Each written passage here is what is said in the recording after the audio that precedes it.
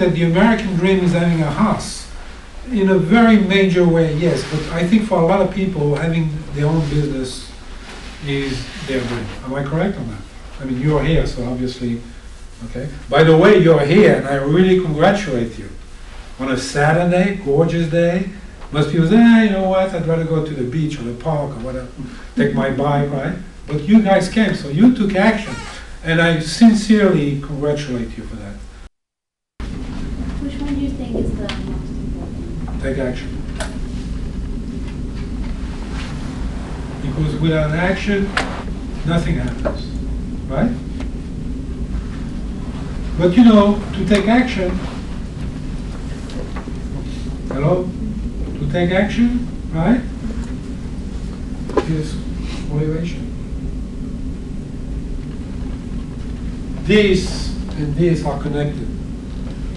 Without motivation, you're not going to make the phone call, you're not going to go see this person.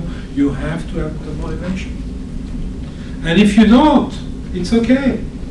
You know, don't beg on yourself and say, I'm bad, I'm terrible, I'm guilty. You know, you don't have to do that.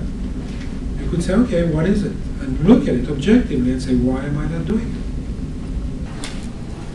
Another thing that's very important, I'm going to show you, this is when I was a designer. I never paid for any of this.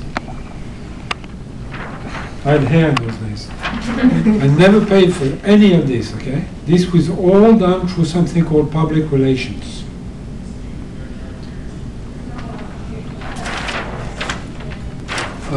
This was all women's wear, this was all the New York Times, all editorial, okay? You have to understand something. All these medias, TVs, magazines, newspapers are in the business of writing, of telling people new things or different things. So think about having something called a press release. What is a press release? It's really a marketing and sales speech about yourself doing